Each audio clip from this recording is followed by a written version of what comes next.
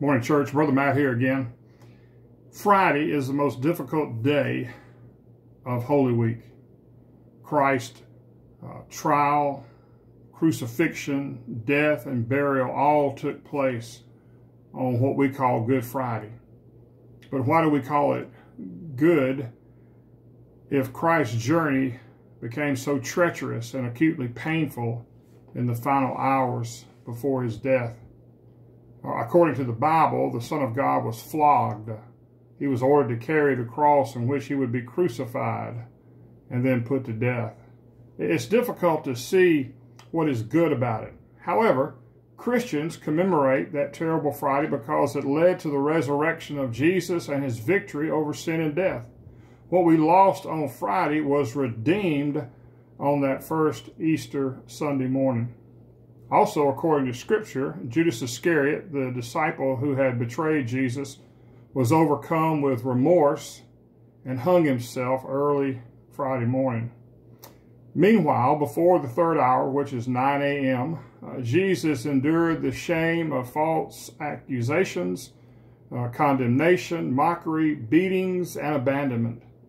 After multiple unlawful trials, he was sentenced to death by crucifixion, which was one of the most horrible and disgraceful methods of capital punishment known to man. Before Christ was led away, soldiers spat on him, tormented him, and mocked him, and pierced him with a crown of thorns. Then Jesus carried his own cross to Calvary, where again he was mocked and insulted by Roman soldiers as they nailed him to the wooden cross. Jesus spoke 7 times from the cross. His first words were, "Father, forgive them, for they know not what they do." And his last words were, "Father, into your hands I commit my spirit." Then about the 9th hour, 3 p.m. in the afternoon, Jesus breathed his last breath and died. By 6 p.m. Friday evening, before sunset, Nicodemus and Joseph of Arimathea took Jesus' body down from the cross and lay it in a tomb. All was quiet until that first Easter Sunday morning. If you've ever doubted that God loves you and cares for you, then pause and listen to the words of this beautiful song by Stuart Townend. How deep is the Father's love for us? How deep is the Father's love for us? How vast beyond all measure, that he should give his only Son to make a wretch his treasure. What great the pain of searing loss, the Father turned his face away, as wounds which mar the chosen one bring many sons to glory. Behold the man upon a cross, my sin upon his shoulders. Ashamed, I hear my mocking voice call out among the scoffers. It was my sin that held him there until it was accomplished. His dying breath has brought me life. I know that it is finished.